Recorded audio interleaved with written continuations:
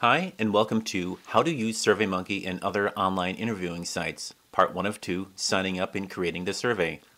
Our mission at SurveyAdvisors.org is to help nonprofits and small businesses create great surveys. We're a group of industry professionals volunteering our time and expertise to help you. Although this guide focuses on SurveyMonkey, one of the most popular sites, you'll find this broadly applicable since most sites have similar interfaces and capabilities. As we mentioned in the free survey writing guide on SurveyAdvisors.org, the vast majority of the research industry has migrated to online surveys. They're a faster and cheaper way to create surveys and collect data, and they usually have a much higher response rate, which can have an enormous impact on the quality of your analysis. Let's start. Signing up for an account is simple.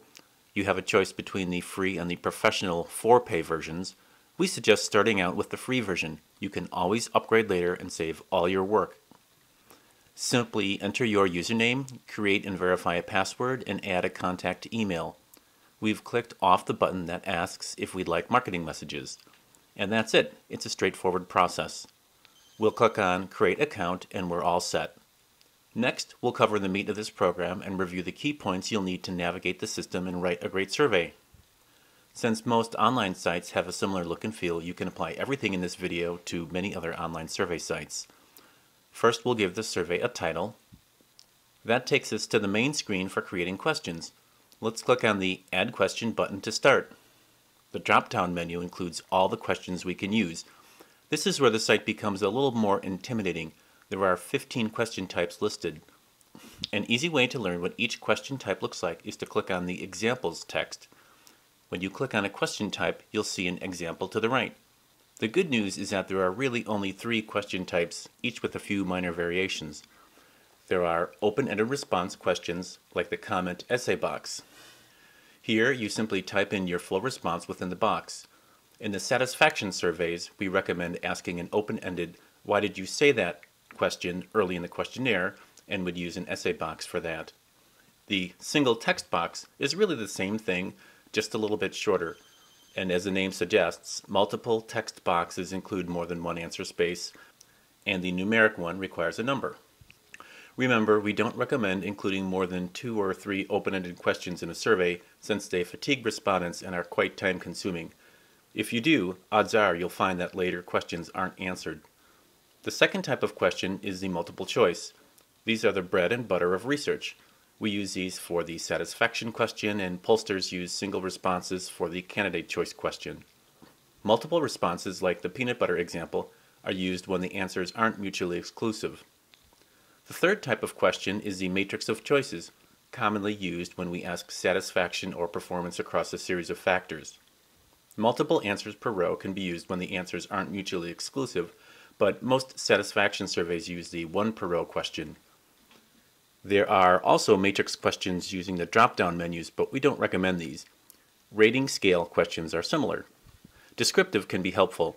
We'll demonstrate an example in a minute. Image simply displays an image. And although demographics are important, we don't recommend using this question in most cases. Why? This is essentially a contact form with personal information, and as we discuss in the guide at the SurveyAdvisors.org, it's critical to offer your respondents anonymity. Instead, we'll use single response questions as indicated in that guide. Okay, let's create a questionnaire starting with the satisfaction question. We'll select multiple choice, only one answer. In the question text box, we'll type the question. Each answer below is entered in the box, 1 per line, no need for choice numbers. You are given the option to sort randomized choices. If you have a long list of, say, brands, sorting alphabetically makes it easier to scan. If you have a list of unrelated answer choices, randomizing will help, since people otherwise are more likely to select earlier choices. However, with a set scale like satisfaction, we'll skip this. You can also ask for a comment box, but we don't recommend these. If you're unsure you've covered all the answer choices, check this when you do your dry run pretest. This is explained in detail in the Do-It-Yourself guide on SurveyAdvisors.org.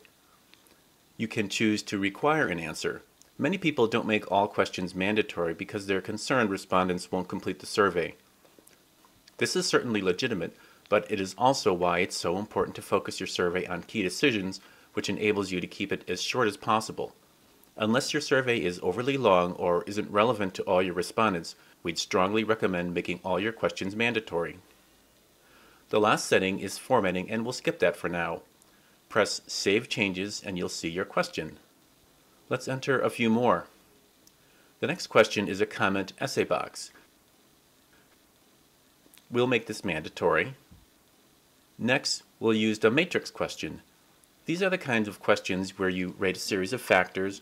For example, the calendar was easy to understand and communication was timely, on a common set of factors such as agree strongly through disagree strongly. First, we'll enter the question text as before. Next, the row choices are now a little different. This is where you enter the factors you're evaluating, each on a separate line. For these type of questions, we do want to randomize responses. We'll then enter the answer scale, in this case, agree strongly through disagree strongly in the box. We'll require an answer, and then save changes. And you can see that number 3 is a resulting question. That covers the major question types you'll use. Once you know how to navigate the software, it's really quite easy. And if you use other sites, you'll find that most are similar. Next, we'll scroll to the top of the page and look at a few options. We'll click on Survey Options in the upper left corner. In general, we recommend against using page or question numbering, so we'll unselect these. We don't recommend the progress bar since we're aiming for a short survey and this wouldn't matter. We'll show the survey title but not page titles. Page titles are really more just internal references and aren't relevant to the survey. We'll scroll down. The navigation buttons look fine, so we won't change these, and we'll keep the asterisk to highlight required questions. Let's save the changes. We'll go back to editing the survey. Earlier we said the question choice descriptive text was helpful. We'll use this for our brief survey introduction. We'll enter the text in the box as usual, and then save our changes. Now that we're done with this example questionnaire, let's preview the survey. I'll click on the Preview button in the upper right. The resulting survey has a nice, clean look. You can test answering the questions, and then if you don't answer one, you'll receive an error message. And that covers the main functions you'll need to get up and running to create a great survey. In the next video, we'll cover how to create your survey link, collect responses, and analyze data. And remember, more free resources are available on SurveyAdvisors.org, including a full do-it-yourself questionnaire guide.